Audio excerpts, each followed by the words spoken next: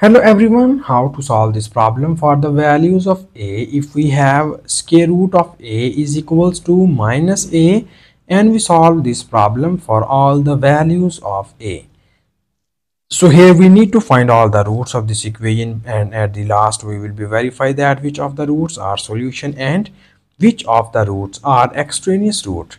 Further, we solve this problem for two methods. I hope so you like both of these two methods, but if you have any other method in your mind, so please don't hesitate to write this method into the comment section. And here the very first thing we are going to do is here first we just in the first step we remove this square root sign. For this we apply squaring on both of the sides, and when you can take squaring on both of the sides, it will be written as in this form. This 2 and this square root are cancelled out by each other, and we will get here a is equals to, this is minus a whole square, and we know about that minus a square becomes plus a square. And now for the values of a, we just move this a from left hand side to the right hand side, and it will be written as this is a square, this is plus a. When we move it into the right hand side, it will becomes minus a, and this whole equation is equals to 0.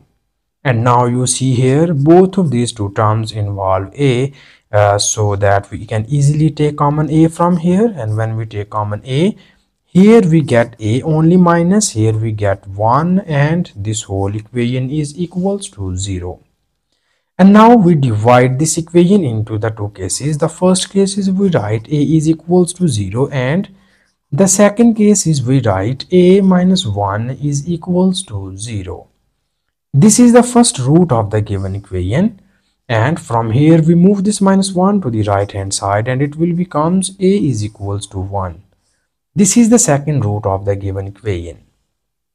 So here in this method we just obtain these are the two roots of the given equation. But now here in the next step we need to verify that is both of these two roots are solution of this equation, or both of these two roots are extraneous root. So here for verification, first we need to copy down given question statement here, and the given question statement is square root of a is equals to minus a, and in this side we will be verify a is equals to 0, and in this side we will be verify a is equals to 1. So here first we focus on a is equals to 0. It means that when we put a equals to 0 on both of the sides of this equation, then it will be written as square root of 0 is equals to minus times of 0. We know that square root of 0 equals to 0. So this means that both of the sides are equal. So we conclude about that a equals to 0 is satisfied over this given question statement. And now we verify the second value of a, so that we substitute a equals to 1 on both of the sides, and it will becomes square root of 1 is equals to minus 1. And further here we have this is square root of 1 becomes here 1, and this is our minus 1. And further in the next step you see that 1 is not equals to minus 1, or generally we just say that it is not possible case. It is not possible that a positive value is equals to negative value. It means that the value of a is not satisfied our given question statement. Okay, so if this is not satisfied, it means that a is equals to 1 be the extraneous root of the given equation. Okay, this is the extraneous root because we know about that the roots which does not satisfy our given question statement is called the extraneous root. So here a equals to 1 be the extraneous root because it does not satisfy our given question statement.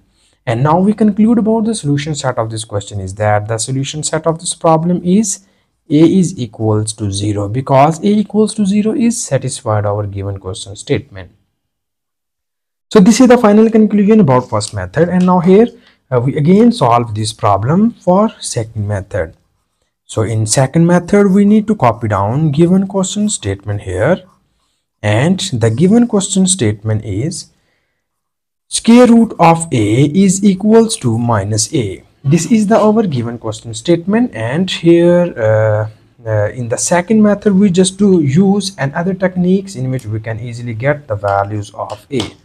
So here you know about that. If you have a number x, so we write this x into the form of product of two radicals numbers. Okay, so we write this x as square root of x multiplied by square root of x. So according to this rule, we just write this a as into the form of product of two radicals, and it will becomes here square root of a is equals to square root of a is multiplied by square root of a. And further in the next step we move the terms from right hand side to the left hand side, and it will be written as square root of a is multiplied by square root of a, and this is plus square root of a is equals to 0. And now you see here both of these two terms involve square root of a, so it means that square root of a be the common term. So here we take common square root of a and we get the remaining values are, from here we get square root of a plus 1, and this whole equation is equals to 0. And now we divide this equation into the two cases. The first case is we write square root of a is equals to 0, and the second case is we write square root of a plus 1 is equals to 0. And further in the next step, here we have from the value of a, here we just take squaring on both of the sides, and it will become these 2 and square root are gone, and we get here a is equals to 0. This is the first root of the given equation, and from here we move this plus 1 to the right hand side, and it will become square root of a is equals to minus 1. And for the values of a we need to take squaring on both of the sides, and when we take squaring it will be written as this 2 and square root are gone, and we get here a is equals to, this is minus 1 square, and minus 1 square becomes here plus 1. So this is the second root of the given equation which we get here from second method. And now here in the first method we already verified that this value of a is equals to 1 is not satisfied our given question statement. So we call a is equals to 1 be the extraneous root of the given equation. Okay, so this is the extraneous root because it does not satisfy our given question statement, and the solution set of this question is a is equals to 0. So this is the solution set of this problem, and this is the final answer. And thank you so much for watching this video. Please subscribe to my channel for more exciting videos.